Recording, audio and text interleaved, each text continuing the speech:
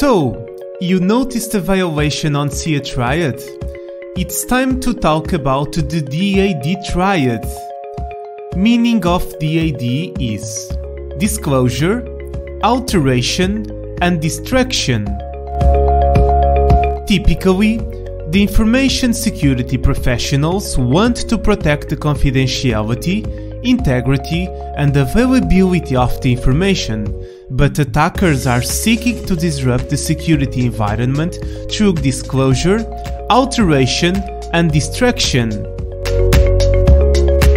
DAD Triad and Triad have some relations. Confidentiality relates with disclosure.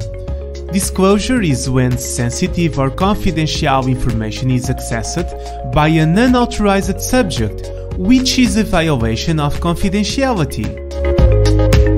Integrity relates with alteration. Alteration occurs when a subject made maliciously or accidental changes in information, which is a violation of integrity.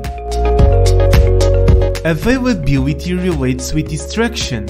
Distraction occurs when a resource is damaged or inaccessible, which is a violation of availability. And now, we can say that the DAD Triad represents the failure of security protections in the Triad. Stay safe!